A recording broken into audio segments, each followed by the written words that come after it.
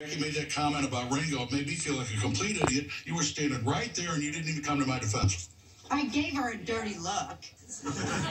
You call that defending me? It wasn't just any dirty look, Dan. It was my combination nostril flare, lip curl, and half a squint.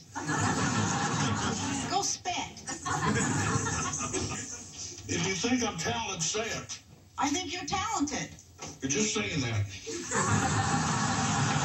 Your own singing buddy comes back into town, and now you're acting like your whole life has been a big mistake. Not my whole life, Roseanne.